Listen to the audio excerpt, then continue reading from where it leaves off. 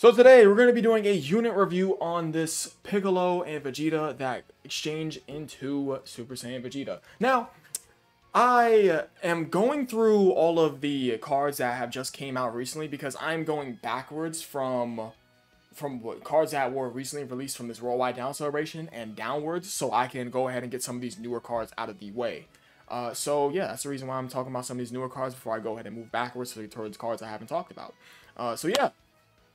Let's go ahead and talk about this Piccolo and Vegeta that exchange into Super Saiyan Vegeta. Now, their leader skill is Worthy Rivals and Bond of Master Disciple, 3 key and 130% across the board. And of course, they come out during the part 1 of the Worldwide Now celebration of this year. I mean, they came out how many weeks ago? That's about, what's that, like about 3 weeks ago-ish? Estimate, like roughly 3 weeks ago. So they're still a relatively newer card. Okay, so their super attack effect, as well as their name, is the, I do not know how to say that, I'm not saying that.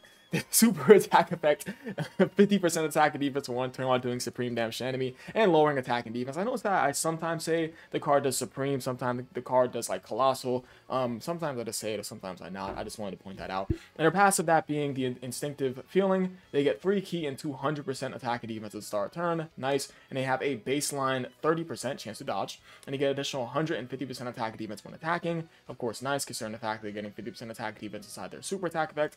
And they also give superclass allies 30% attack and defense, as well as additional 2 key and 30% attack and defense to characters that are also on the all-out struggle or movie heroes category, which is obviously nice. That's 2 key and 60% attack and defense. That's loaded.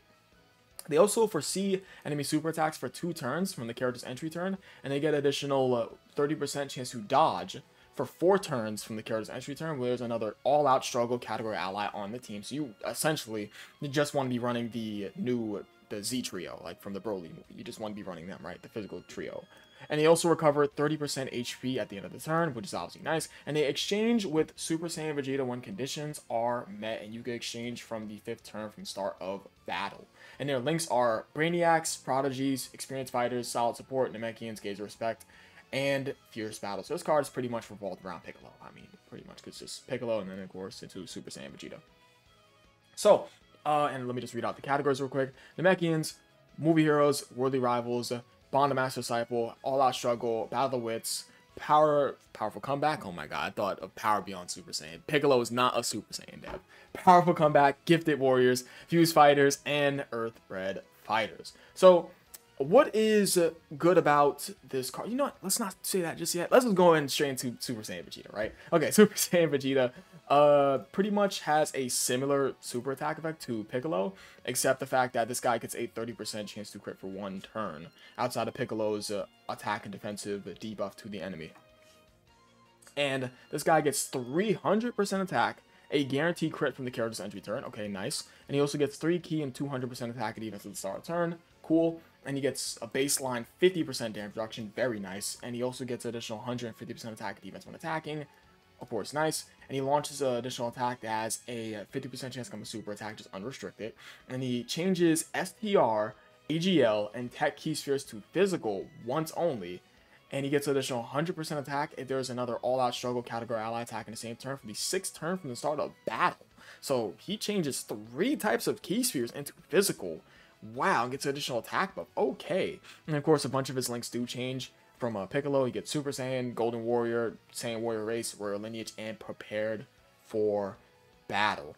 Okay, wow. So what is good about this card? I would say absolutely what's good about this card is that from both their pre and post exchange, they have good super attack effects, of course, because they're gaining 50% attack and defense for 1 turn.